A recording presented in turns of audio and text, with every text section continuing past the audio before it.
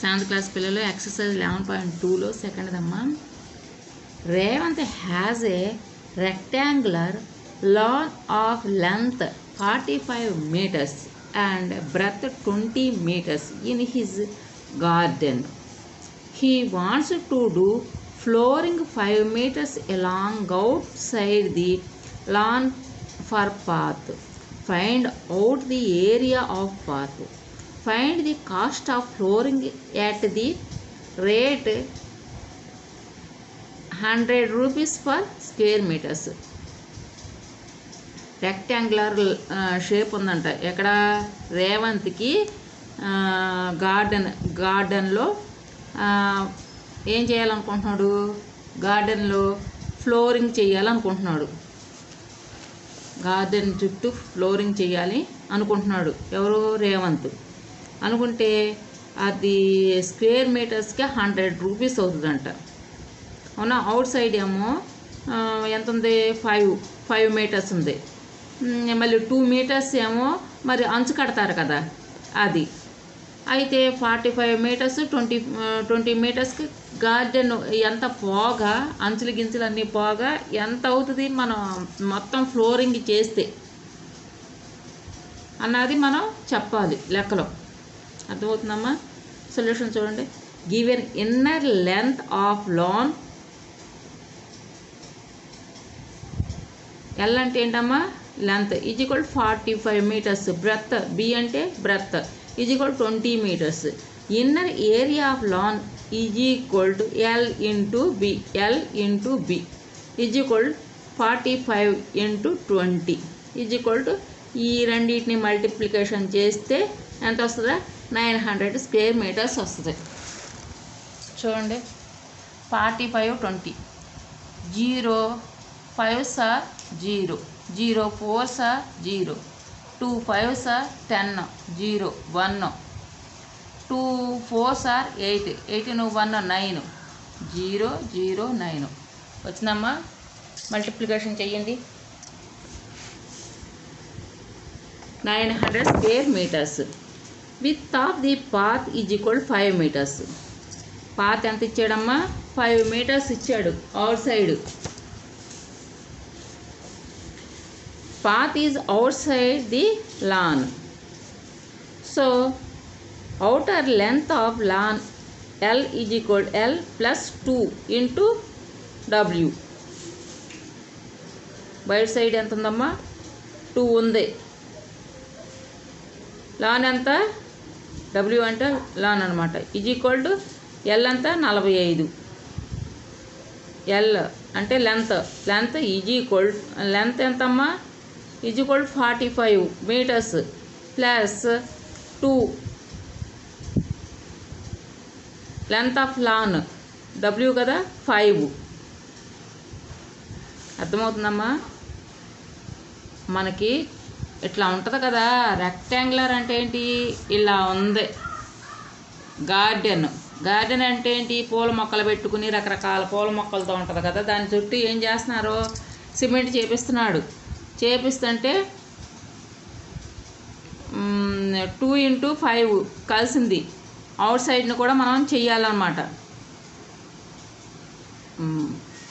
అంచులు చేయాలి కదా. మరి అంచులు చేయకోకుండా, ఫ్లోరింగ్ అంచులు చేయకోకుండా ఎట్లా చేస్తారు? గోడ కట్టి ఫ్లోరింగ్ చుట్టూ. స్క్వేర్ అంటే ఏంటి?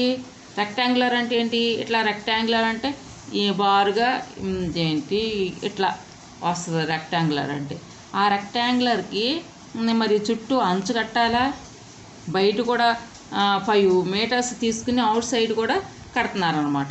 ఈ మొత్తం కలుపుకునే ఎంత అయింది? 7 అయింది. అంటే 2 into 5 అయ్యింది. అర్థమవుతుందమ్మా?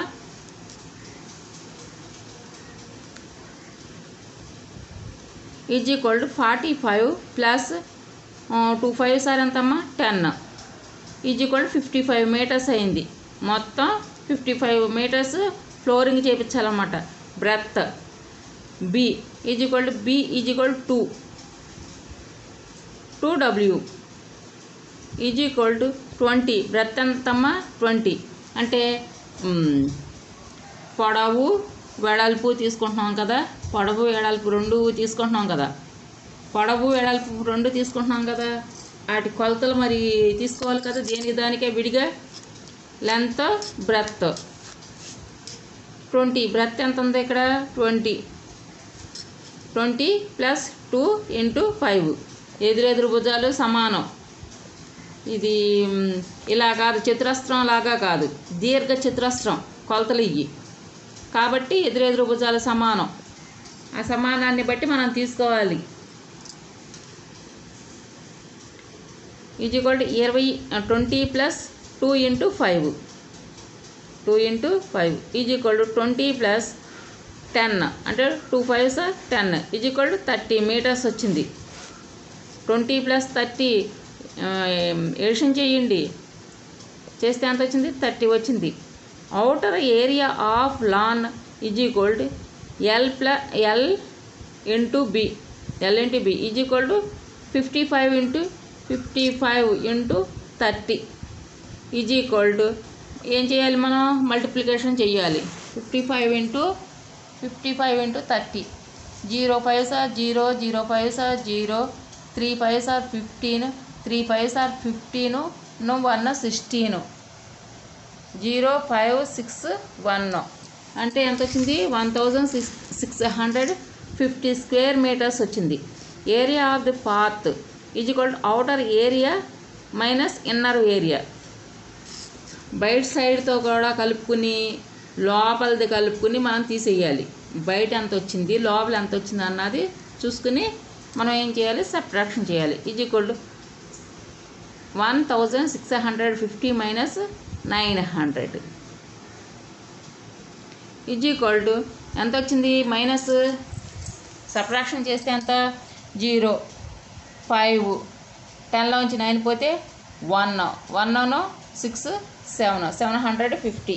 ఇక్కడ నుంచి అప్పు తెచ్చుకున్నాం కదా, అప్పనగా 10 కదా, 10లోంచి 9 తీసేసాం కదా, 1 మిగులుతుంది కదా. 1 6 ఎంత 7గా చేయండి. Is equal to 750 square metres. Cost of flooring per square metres is equal to 100 rupees. ఒక స్క్వేర్ మీటర్స్ 100 రూపీస్ వచ్చింది కదా. ఇప్పుడు 750 స్క్వేర్ మీటర్స్కి మనం ఫ్లోరింగ్ చేయాలి. ఎంత కాస్ట్ పడుతుంది అన్నది కనుక్కోవాలి. There four cost of flooring per 750 square metres is equal to 750 into 100 is equal 75,000 rupees.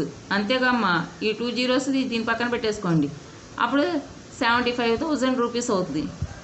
అయిపోయింది కదా. ఇక ఇలా చేసుకోండి. రాకపోతే 0 0s 0 0 5s 0 0 7s 0 0 0 0s 0 0 5s 0 0 7s 0 1 zeros 0 1 5s 5 1 7s 7 0 0 0 5 7 కూడుకోవాలి కదా, ఎడిషన్ చేయాలిగా. 75,000 వచ్చింది. ఆన్సర్ ఎంత వచ్చిందమ్మా 75,000 వచ్చింది. మల్టిప్లికేషన్ చేసుకోవాలి. 750 100 లెక్క రాసుకోండి. అర్థమైందా? నీట్గా రాయండి అమ్మ లెక్కనే. 7th క్లాస్ పిల్లలు బాగా చదవాలి, రాయాలి.